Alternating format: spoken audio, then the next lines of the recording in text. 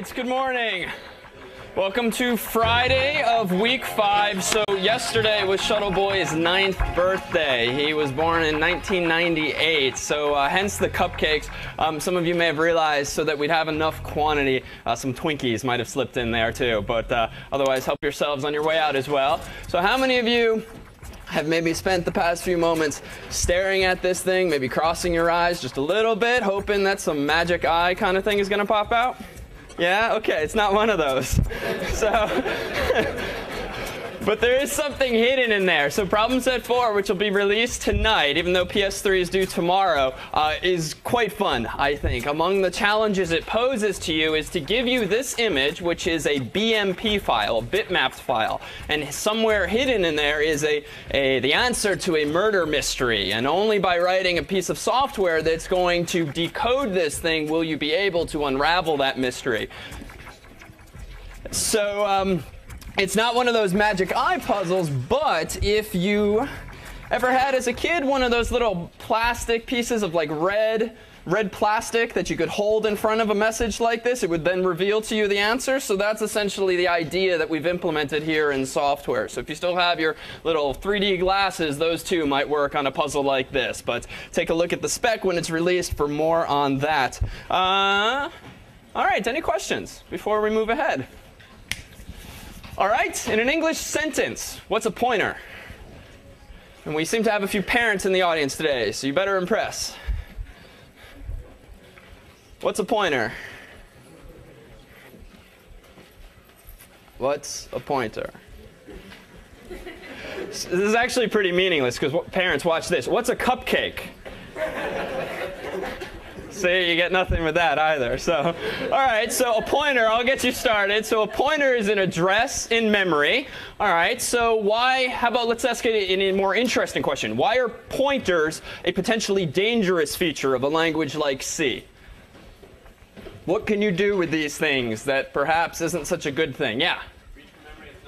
Yeah, so you can read from or even write to, even worse, memory that is not yours, so to speak, memory that doesn't belong to you. And later in the semester, we're actually going to come back to this topic in our secure coding lecture, where we'll look quite specifically at something called the buffer overflow exploit, which I've mentioned a few times already, but we'll actually see mechanically how something like that is achieved and how you can, in fact, take over a system simply by exploiting some programmer's mistake with regard to pointers. So one other piece of functionality that's useful to know when it comes to pointers. This file here is pointers1.c. It's among your handouts from this week, among your printouts, and this demonstrates something called pointer arithmetic. So we know from Wednesday that there's sort of this equivalence between pointers and arrays, whereby you can access an array's elements using that square bracket notation, but we've also seen that you can actually get at some of the contents via pointer notation, using the dereference operator, the star operator. Well, it turns out that we can take that one step further, and you don't need to be totally comfortable with this just yet, because we'll see it again, but know that we can do the following. So this program, pointers1, in this blinking line, clearly gets a string from the user. We're then doing a sanity check saying if s equals null, just return immediately. And getString, recall, can return null if something goes wrong with getString. What's one thing that could go wrong in the process of getting a string from the user? Yeah? Sure, so if that user hammers on the keyboard for quite some time and types in way too many characters, well, our getString function, as we'll see today, isn't going to be able to handle that. And rather than return part of that string, it's going to return none of it at all. And it's instead going to return null. But assuming everything goes OK, clearly the comment suggests that we're going to print this string 1 character per line. But what's interesting for now is how we're doing this. So typically, if you wanted to print out the ith character of a string called s, what would you write? Printf of, %c, comma, what? S bracket I, right? Pretty straightforward. Been doing that for a few weeks now. Well, it turns out that you can also do this via the pointer that really is s. So recall that string is just synonymous with char star. So that's why I've written today the string s is really typed to be a char star. But now notice a few lines down from where my cursor is here, notice that what I'm printing is indeed a character. But what's going on with star parenthesis s plus 1? I mean, that too will work. But take a guess as to why. Well, yeah?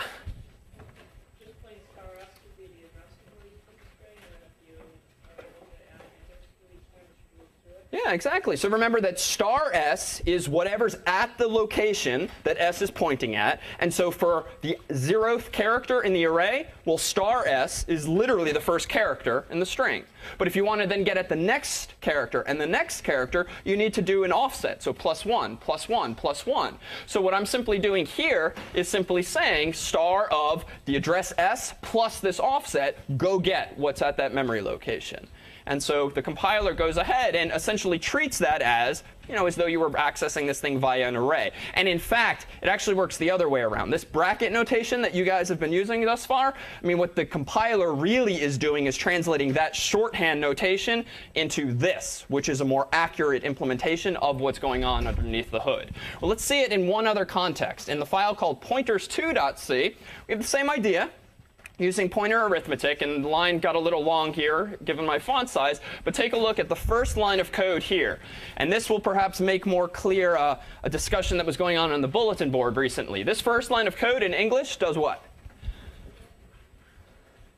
What does it do? Yep.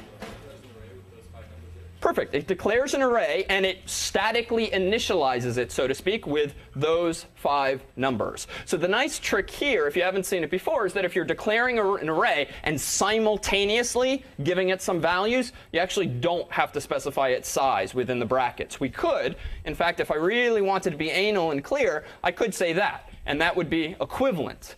But one of you noticed on the bulletin board, if you pull up this thread, if you haven't seen it yet, that this creates a problem. If you say, give me an array of size 4, but here are 5 numbers for it, well, you're going to get some kind of warning, most likely, from the compiler. And even if the thing does compile, you're probably going to, what? What's going to happen?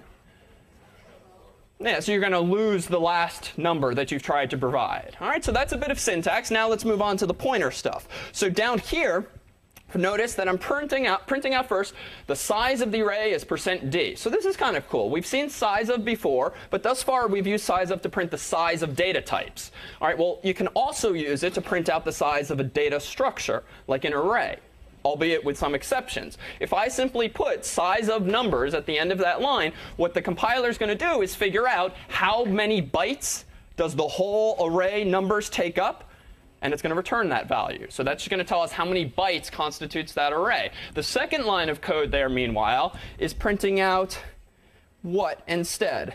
Well, obviously the size of each element. Now that's an easy one, right? Just getting the ith character or the 0th character of numbers, or the 0th integer in numbers. Obviously it's going to be of what data type, based on what we've seen? It's an int, so what should that return? 4. So it returns bytes, recall. So that value should be 4. And then finally, one line of craziness here. In this loop, I'm initializing some variable I to 0. All right, that's old school. Now n equals size of numbers divided by size of numbers bracket 0. What's that doing? Yeah. Yeah, so it's dynamically figuring out how many different elements are in the array. Because if the first call, size of numbers, returns the size of the whole array in memory, so how many bytes it takes up divided by the size of just one of those things, well, that tells you mathematically how many different things there are in the array. But here's the gotcha. This works in the function in which you declared the array. If you start writing more complicated code that passes arrays around as parameters, that's not going to work. Because unlike Java, for those of you familiar, C does not remember how big an array is outside of the scope in which it was initially declared. Okay, so calling size of on an array that's been passed as an argument to some function is not going to behave as such. So realize you can use this here, but not necessarily in all contexts. But finally, the last piece of magic. This last line here is printing each element in the array by a %d. And notice what's happening here. Star of numbers plus I. Well, what's numbers, to be clear? Be as technical as possible. What is numbers? Perfect. It's a pointer to the first element in an array. And that element happens to be an int because the pointer itself was declared as a pointer to an int. Right? Now, that's not totally obvious, but recall the equivalence of these things. Right? That's essentially what we're seeing there as well. All right, so back to the original. Why? There's an interesting issue here, though. So in this example, we're doing numbers plus I and doing essentially +1, +1, +1. But numbers is an address. And we have ints in this array. So what should happen if you take the starting address of that array and then just add 1? So take the address plus 1. Are you going to, in fact, get the second element in the array? Thinking about how big is an int, though? You miss a misaligned. So that seems to be a little dangerous here, right? If these are ints and I know these things are of size 4, don't I really want to be doing this? So I is incrementing by 1 each time, right? Because of the I++ that's wrapping around onto the long line there. So don't I actually want to be doing plus 4 each time, essentially? So I times 4, not just plus I. Okay, so it's a perfect observation. Turns out the compiler fixes that for you. So the nice thing about this so-called pointer arithmetic is that the compiler figures out the size of the data type to which you're applying this plus operator. And in this case, it would actually add the numeric value 4, even though visually it looks like you're just adding plus 1, plus 1, plus 1. So enough on that for now, but just tuck that away as a feature that we'll likely revisit. But are there any questions on what's just happened? If anything, at this point, it hopefully makes a little more clear exactly what is in fact going on underneath the hood. Yeah? All right, so as promised, we can finally now take a look inside of CS50's library. So this is something you've been using for quite some time. Some of you have already sort of ditched these training wheels, so to speak, and begun implementing user input on your own. Frankly, there's no reason not to continue using CS50's library for user input throughout the rest of the semester. It makes much easier a process that C does not, out of the box, make very accessible, getting input from the user. But let's actually use this as an interesting opportunity to at least see what's been going on with some of these functions. So this, recall, is CS50.h. And recall, we saw this weeks ago. So we're declaring a Boolean data type using this syntax called enum, which allows you to declare a bunch of variables in between those curly braces. And the way enum works, for future reference, though you haven't had to use this in problem sets yet, is that enum assigns automatically the values 0, then 1, then 2, then 3, then 4 to any of the tokens that you put in between the curly braces. So that is to say, what does false actually equal in reality? 0, and true is 1. So it's a nice piece of syntax to save me the trouble of actually assigning that explicitly. Here, meanwhile, is our synonym. GetChar is implemented with this defined with this declaration. There's getDouble. There's getFloat. I mean, there's really not much going on inside this header file. But to be clear, why have you guys been sharp including this file for all these weeks? I mean, what's the point of doing that in the first place? Well, think about those function prototypes that you guys have been writing yourselves for some of your functions. What happens if you, when writing a program like 15 that has multiple functions, or any program you've written yourself thus far that has multiple functions, if you don't either put the function itself above main, or equivalently you forget to declare with the prototype that function above main? What happens? What's that? Go ahead. Yeah, exactly. So GCC yells at you and says implicit declaration of function something or other, right? And you can fix that by adding the prototype or just moving your functions around. Well, the way sharp include works is literally like a copy paste. Anytime you've had atop your file a line like sharp include, in this case CS50.h, what this is literally doing is taking the contents of CS50.h and pasting them into this C file, so that when GCC then compiles this file, it has not only all the stuff you wrote, but the contents from CS50.h as well, thereby giving you sort of automatically all of those function prototypes at the top of your file. So that's what's been going on there. And even in problem set 3 or 4, you'll see us increasingly using header files to sort of factor out function prototypes and maybe data structure declarations, just so that we can start organizing what are increasingly large files more effectively. So this is now the C file. Let's scroll down to getInt, since that's perhaps one of the most common ones you guys have used. So here's getInt's implementation in CS50's library. And most of you probably haven't seen this before. So getInt returns an int. That's pretty easy. Takes no arguments. We knew that. All right, what next happens? Well, I've declared a few variables atop this file, and then I appear to have this infinite loop. So hopefully there's actually a break statement somewhere in here that actually gets me out of this. Well, what do? Well, we actually, within getInt, call our own getString. Just because we already spent all this time writing getString, which gets a whole line of text from the user, why not leverage the code we've already written? Well, the next line is doing this sanity check. If for some reason getString flakes out and doesn't return to us a valid string, well, getInt shouldn't return a value as well. And there's a tricky thing here. What typically has been the value we return when there's some error in a function? Yeah, like 1, maybe -1, 2, anything other than 0. The problem, though, with doing that, with implementing a function called getInt is what?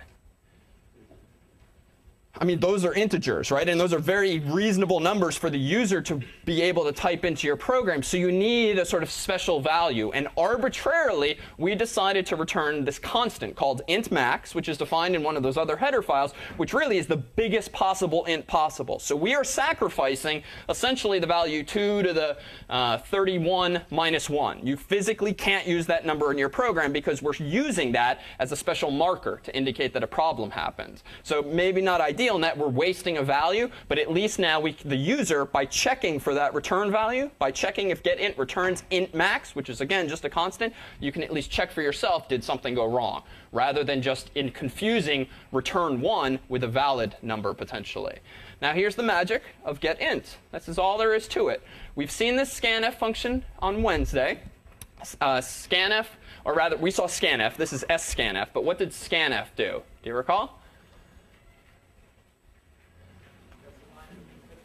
Yeah, it gets a line of input from the user, and you tell scanf what type of data to expect. So for now, just assume this function is the same. What I'm doing is I'm saying to this function, all right, expect on the line you're given an integer and then maybe some character. Now, that's a little strange, but let's see what's going on. This syntax here, so n, recall, is an int, defined up here, and c is a char. Why am I passing to this function scanf, or scanf, ampersand n and ampersand c? Again, think back to Wednesday. Yeah, so it's the addressive operator. And why is it crucial to pass the address of these variables to scanf rather than just n and c? So that you pass by reference, but again, who cares? So it knows where to look, and more importantly, it knows where to put the values that the user typed in, right? It's the same issue with those swap functions that we looked at a few weeks ago that was just broken, right? When you pass by value, you don't have the ability to change a variable's value. If you pass by address, aka by reference, you do have that ability. And it boils down to that same idea. So this bit of trickery here is just so that we can detect errors. So ideally, the string that the user has typed, which is called line, is going to contain ideally just an int. And so we use %d so that scanf looks at that string, says, here's the first int I find. I'm going to put it into n for you. But we also wanted to be able to do some error checking. So if the user screws up and types in the number 5 space foo, just because, we don't want to just return 5 because maybe we want to be able to detect that the user was messing around and did not provide just an int. So the trick that we're using, and this is a more, say, sophisticated use of this function, is we're declaring that scanf should also potentially expect %c. Why are we doing that? And given the goal that I just had in mind. What's going to happen if the user does type in 5 space foo as opposed to just 5? So scanf will return. OK, true, but let's ignore return values for a moment, focusing just on why I'm specifying both %d and %c. Or push. So that you can tell, but how? What's going to happen if the user also typed in foo after the number 5? The c will be filled. So not only will you get that integer, but you'll also get a character. Exactly. So the character f, if the user has messed around like that and typed in not only an int, but some character or characters, the first of those characters is going to end up in %c, or rather the variable that's meaning, which is the variable c. And it turns out that scanf and scanf return to you, the caller, the total number of variables that were filled with values from the user.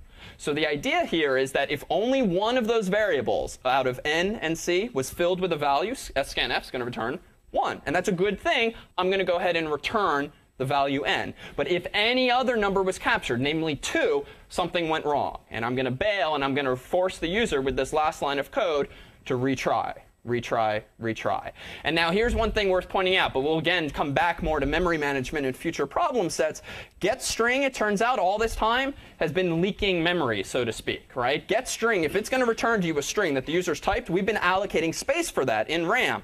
But you've never been returning it to the operating system. You just keep getting string after string from the user. And you yourselves, odds are, have never freed that memory. Well, we've been more careful underneath the hood with, say, getInt. If anything goes wrong, well, suppose the user types in the number 5,000 at the prompt and hits Enter. How many characters, presumably, did our getString implementation allocate for 5,000? Careful. 5. Why 5 for the value 5,000? So it's a null terminator, right? Because when the user types it, it's still a string. We've not done any kind of conversion. So 5000 \0 is 5 total characters. So getString presumably, and if you look closely, does in fact allocate dynamically using what function? To tie everything together? Malloc. 5 bytes, 5 chars for that string. The problem is, if something ever goes wrong, we want our function to free up that memory. So know for today that the means by which you do that is simply calling free on whatever pointer is holding the address that malloc returned. Okay, so any questions on getInt? Okay, you don't have to totally understand everything that's going on, but at least now you should be able to pick up on how this library has been functioning all along. Yeah.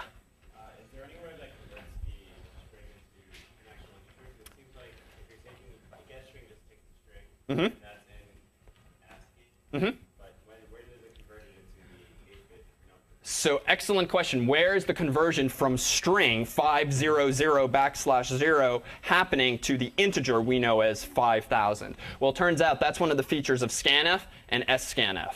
So whereas for the Caesar cipher, most of you guys probably used A to I and manually converted things yourself, scanf does that for you. And it does it en masse for a large, potentially, number. So that's happening there. And now, just to be clear, the difference between scanf and scanf is that scanf reads its input from the keyboard. scanf reads the input from a string, which is why I'm able to pass scanf line rather than expecting the user to type something else altogether. Any other questions? OK, so if you're curious and you kind of like understanding how some of this stuff's been working underneath the hood, by all means, check out the rest of the library. The path to it is on this particular slide. All right, so 2 final features, both of which you'll employ for problem set 4. We promised a while back that you have this ability with C to declare your own data types, because the only data types you get out of the box are int, char, float, double, char star, all these pointers as well. But you don't get anything particularly interesting, anything particularly large. So suppose that you actually wanted to implement a program that somehow manages a database worth of students. Well, if you have this program, if it's supposed to work for, say, 20 different students, well, how could you go about declaring enough space in memory so that for each student you can store their ID number, their name, and their house? I mean, up until this point, what might you have to do? We know how to get a big chunk of memory. So what could we do if we wanted to store all of the user's ID numbers? Yeah, so an array. So int, let's call it IDs, and we'll call it size 20. Or we could figure it out dynamically. But if we also want to keep around every student's name, we're also going to need to do something like string names bracket 20. And even that is just really the pointers to those strings. We haven't even actually allocated space for the strings themselves. But then finally, for houses, we could do this. So the problem, though, with this approach is that there's no inherent linking of each of these data structures together. I mean, you yourself can just infer or can just assume that IDs 0 is the first student's ID, and names 0 is the first student's name, and houses 0 is the first student's house, and repeat for all of the other students. But this very quickly becomes unwieldy, particularly because, I mean, this does not scale very well for a database that has more fields than just ID, name, and house. And you can imagine how much data FAS maintains on each of you in its database. Well, structs. are the answer. We now have the ability to define your own data structure. And you can plop in this structure any primitives or even any other data structures that you want. The syntax is simply the following. You specify typedef struct. And then in between the curly braces, you enumerate all the different fields that you want this new data structure to have. In this case, an ID, a name, and a house. And then outside the curly brace, you specify the name that you want to give this structure. And henceforth, what I'm now able to do is to declare 20 students in memory. I can get away with declaring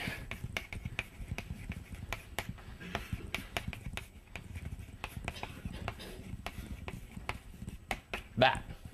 And that just did in one fell swoop what I was enumerating line by line by line separately. Moreover, inside of each of this array's elements is an entire structure for a student.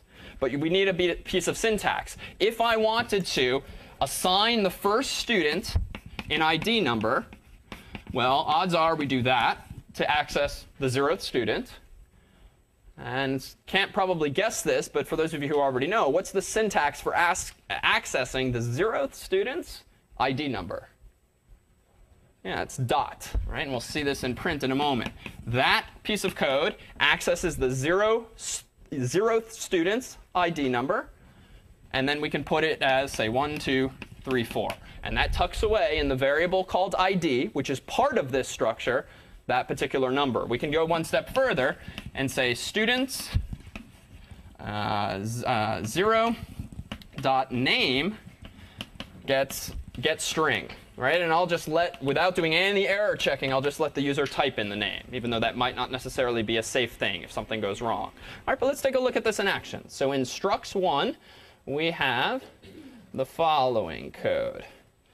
So notice atop this file, I'm including structs.h. So already I'm sort of adhering to this principle of factoring out some code like data structures or other constants, except for this one, students, which is defined here as 3. Right? I just wanted a quick and dirty example, so I hard-coded the value 3 as the value of students.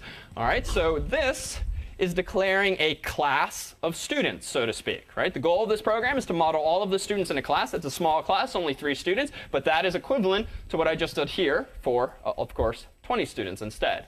Now what am I doing here? Well, this thing's an array at the end of the day, this whole class, so I can just iterate over it. And for each of these students' IDs and names and houses, I can just ask the user to provide them. And then by the end of this loop, I have an array of 3 students, each of whose 3 members is populated with the 3 things the user typed in. Right? So the code is very simple in concept, and the only piece of new syntax we're seeing is this so-called dot notation and the ability to declare the struct in the first place. In fact, notice that in structs.h is that data structure. So it's common practice, though not required, to put data structures in a header file, especially if it makes your code more readable, because it makes more obvious where some of your data structures are defined. And now, just for kicks, I needed an arbitrary example to illustrate the syntax. I wanted to print out any student who happens to live in Mather House. Okay? So I'm iterating again over the array of students. And then what's this line of code presumably doing? Most of you probably haven't used this function before, but it's documented in that website we keep referring you to, and it's pretty straightforward. Yeah? Well, if the house of the student, if the string itself is Mather, like all the same characters in the string, then it will return that string column. Exactly. Yeah, so if the value of the ith student's house, which is a string, is the same as quote unquote Mather, capital M-A-T-H-E-R, turns out that this function strcomp, if 2 strings are equal, returns 0, because that means they are truly equal.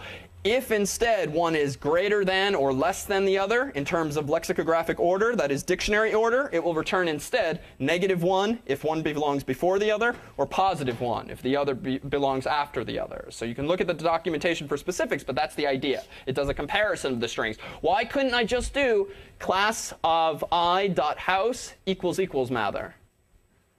Yeah. Because there, the strings are actually referring to the pointers, they're referring to location in memory. Exactly. The string itself. Exactly. We'd be comparing the pointer values, which is not the goal. We want to compare them things character for character. And then finally, notice what I'm doing this last line as an evidence of good practice. Once you're done using memory that you have yourself allocated, which in this case you have because you called getString, which you now know does call malloc, we have to free every one of the strings. We don't need to free an int, because that's just a primitive. It wasn't allocated with malloc. But anything that's a string or dynamically allocated an array, you need to free up ultimately so that your system doesn't eventually run out of memory. Now, the bit of a white lie there is that when your program terminates, it frees up all of its memory anyway. So it's sort of a moot point for these simple examples. But I think I mentioned weeks ago, have any of you ever had the experience where you're running your computer without rebooting for maybe 5 days, a week, 2 weeks, and just gradually the damn thing's getting slower and slower and slower, even if you've quit all of your applications and nothing appears to be running? Well, one of the explanations for that is that whoever wrote one or more programs that at one point you were running during the week had memory leaks, where they called malloc, or the equivalent, again and again and again,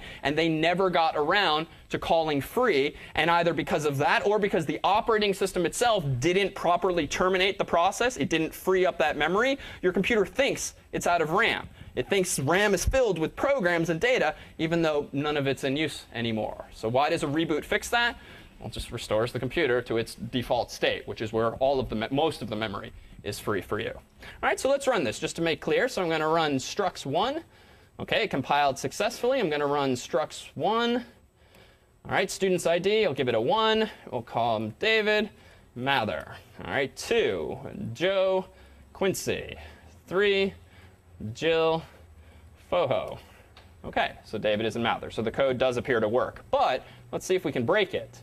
So student's ID will be 1. You know, I'm not even going to bother typing a name. I don't have time for this. Instead, I'm going to pretend like I typed nothing. And as you saw, I think in problem set 3, if you hit Control-D, that's like saying end of file to a program. So those of you who have worked on problem set 3, 15 with our test inputs, 3x3 dot whatever and 4x4 dot whatever, and you were piping those files into your input, well, the only way the program knows that those files are ended is because the very last thing that happens when you send one file as input to another program is the last line essentially triggers this special character, EOF, that here's the end of the file. You as a user can mimic that same idea and pretend like the file that's feeding this program is done by hitting Control-D. And notice what happens. If I hit Control-D, it's just proceeding, but then breaking, right? Because what did I never have throughout my program?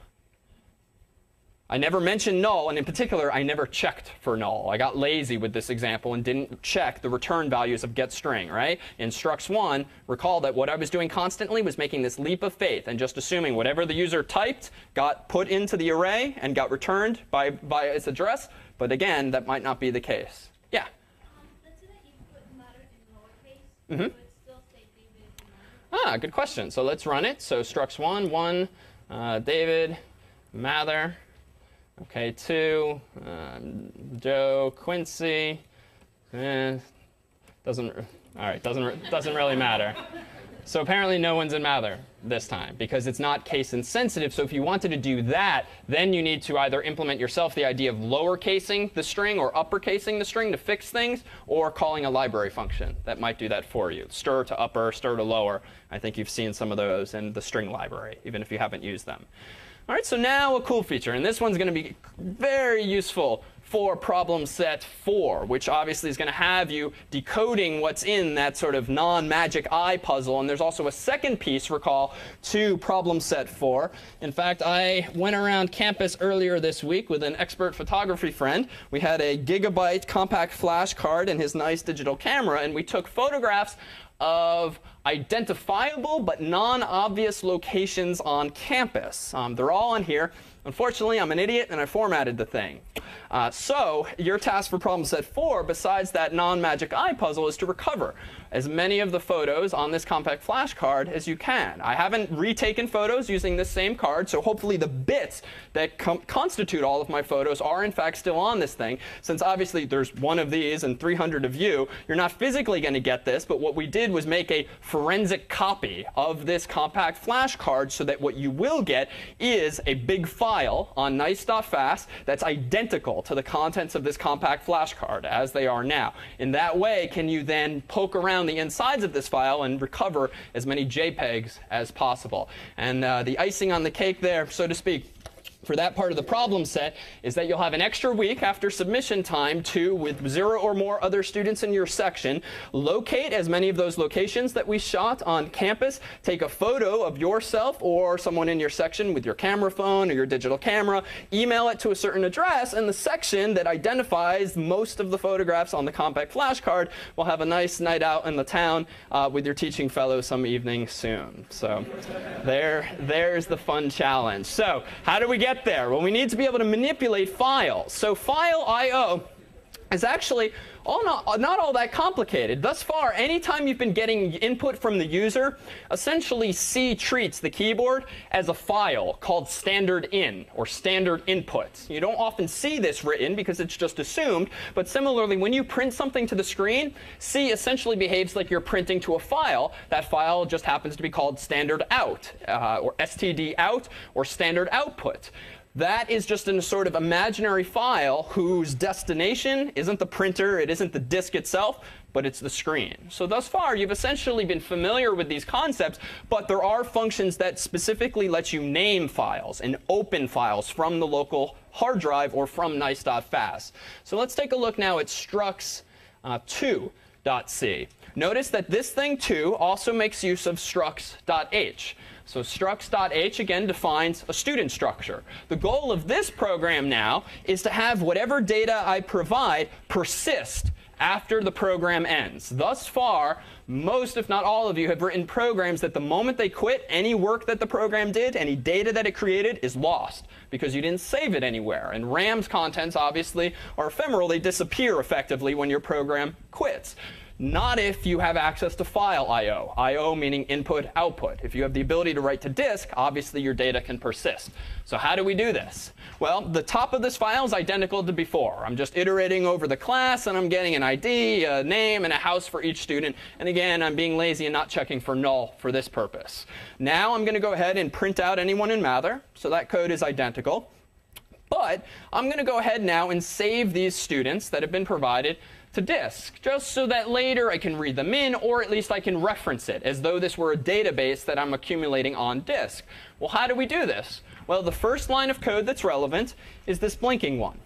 And notice that we couldn't really express file I/O until we got to pointers for this reason. When you call the function fopen, you first pass to it the name of the file you'd like to open, and then you pass a string that represents the mode that you'd like to open it in. And popular modes are going to be W for write, or R for read. So in this case, I'm obviously writing a file called database for writing. And because I didn't specify any slashes, any path, it's going to assume my current working directory, wherever I am. So maybe your PS4 directory. OK, the next line of code is more important these days than ever, because I do need to check the return value of fopen as to whether it's null. Because if it is null, that means something went wrong. Maybe there's no space left on the system. Maybe I can't overwrite a file that's still there. Or maybe I just don't have permissions to write to the directory I'm in because I maybe CD'd to someone else's directory and I don't have write access there. Whatever the case, you need to check for this. But assuming it's not null, that is fp, file pointer, the convention here, is a pointer to essentially that file. Not so much on disk, but in memory currently, because fopen sort of gives you access to that file in RAM, effectively. But what I'm going to do now is iterate over my class. And I'm just going to print every field from the student objects into that file. Not using printf, but using fprintf, which is different only in that the first argument has to be a pointer to the file that you want to write to. But notice, if I instead change this to standard out, that would be equivalent to writing that. So that's why this isn't all that dissimilar to what you've been doing thus far. Finally, I get down here. I call fclose on the pointer, which closes the file, which means I'm done. It's like quitting Microsoft Word when you have a file open. Now I go ahead and free memory as before. So the only new code here are these lines here. which I'd argue are pretty straightforward once you understand that they exist and what they're supposed to do. And ideally now, in my current directory, I should have a file called database that has all of those strings. So let's run it. So make structs2. We'll run structs2. All right, student's ID, David, Mather, Stu. Oh, okay. Whatever. Get used to typing Malin a lot, so that's what happens. Jill will be in Quincy. 3 will be Jack this time, and Foho. OK, so no one's in Mather.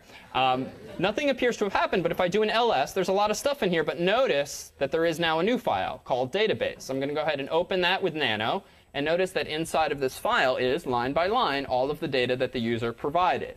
Now, this sort of doesn't get the whole job done, because I don't seem to have any program in here, and I don't, that actually reads this data in. But it turns out you can do that as well. In fact, just like there's scanf and scanf, guess what also exists?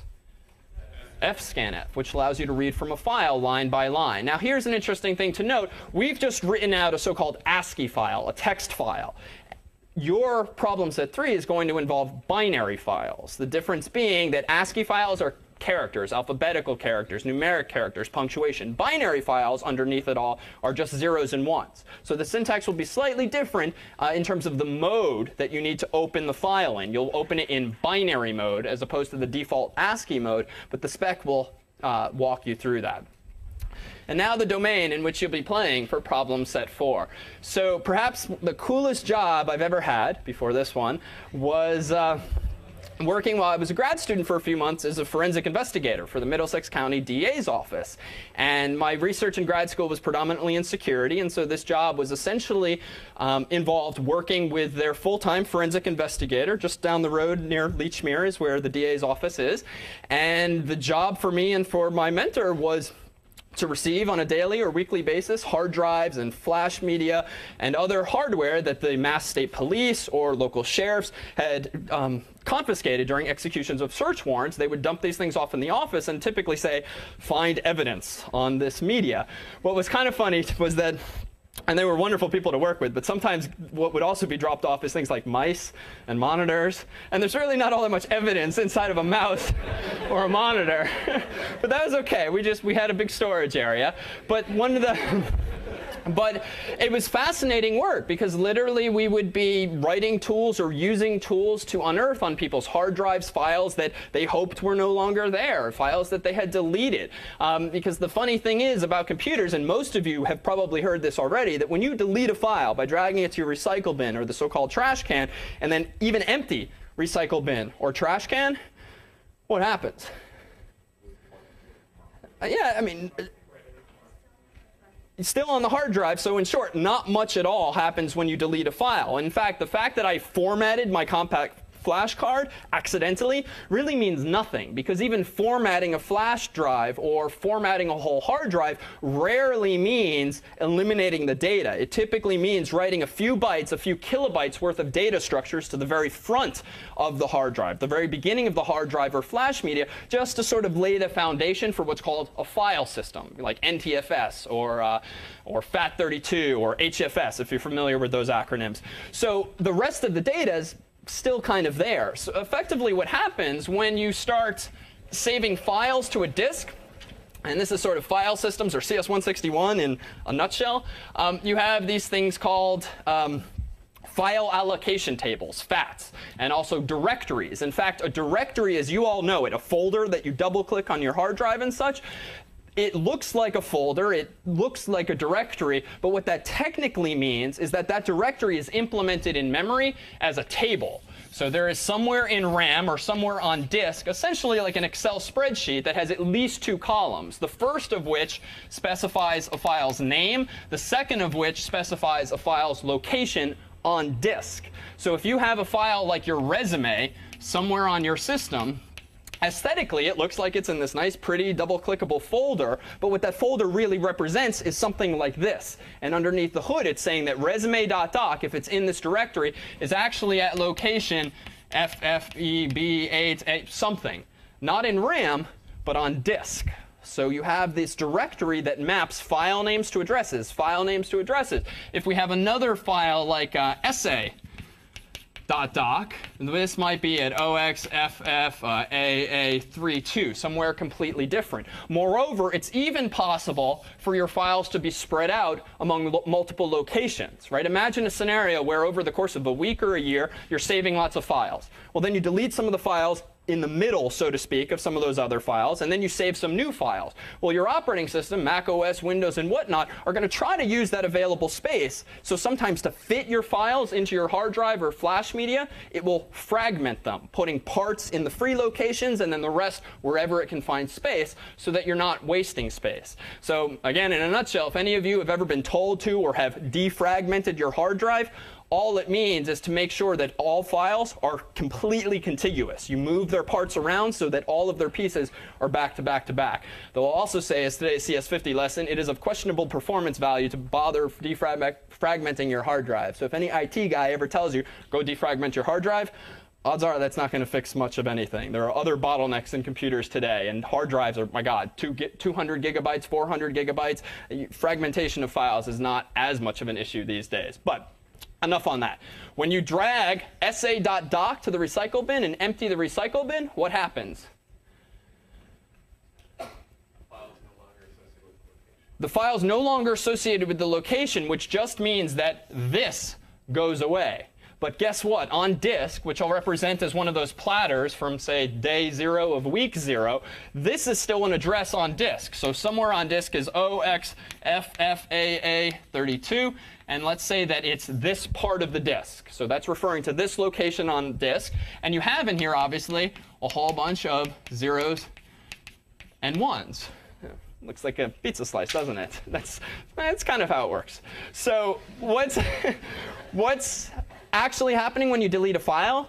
Nothing in this side of the world. The only thing that typically happens is that the directory entry gets deleted. So the computer forgets where the file is. But all those zeros and ones are still there. All those web pages you visited are still there. All those URLs you visited are still there, even when you empty your cache or empty your recycle bin. So one of the challenges for problem set 4 is going to be to exploit this reality in today's file systems for compact flash cards and also for the real world hard drives and other such devices, that all of my JPEGs, hopefully, are still on that compact flash card and ideally on your forensic image. And problem set 4 will empower you to go recover them for us. So with that said, we'll see you on Monday.